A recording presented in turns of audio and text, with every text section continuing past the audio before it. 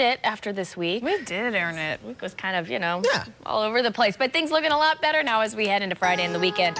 Let's show you what it's looking like outside. There are a couple of clouds, rather, across parts of the area this morning as we're waking up. But we're going to be watching for those clouds to start to break, and we'll be seeing more sunshine later on today. This is what it looks like outside right now. Again, we're seeing those temperatures closer to about 37 degrees. You have light winds are coming in from the west right now at about 5 to 10 miles per hour.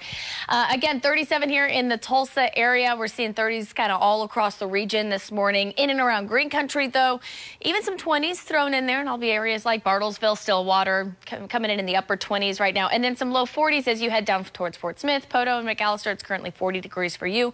38 this morning if you're waking up in Okmulgee. All right, so as we look at your wind speeds, they're relatively light, but we're going to be seeing, again, these winds staying out of the west today, about 5, maybe 10 miles per hour. The winds will pick up a little bit more as we head through the weekend and into next week. Something else that picks up are those temperatures. So we're seeing temps in the low 50s today, but you see a 10-degree jump each day as we head towards the end of the weekend before much cooler air comes in next week. So here's how things are looking for today. We're going to be seeing those clouds move out. You get the sunshine. That, again, helps to warm us back up again as we head throughout the afternoon.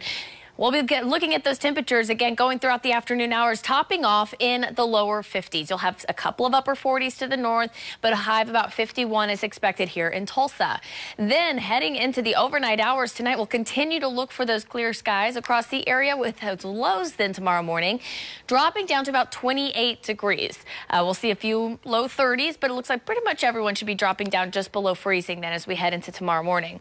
Now, going throughout the day on Saturday, again, sunshine, lots of sunshine across the area. Highs will be getting up into the low 60s. So you see then another 10-degree jump heading into Saturday as well as Sunday. All right, so let's look at today again. We're seeing temps right now at about 37. We'll hold on to those 30s through that 9 to 10 a.m. hour. By lunchtime, you're up to about 46, and then a high again today closer to about 51.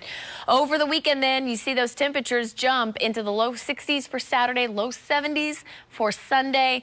Sunday feeling good. You have that sunshine. You'll be looking for sunshine really both days, I should say, but feeling almost like spring then for Sunday for Super Bowl.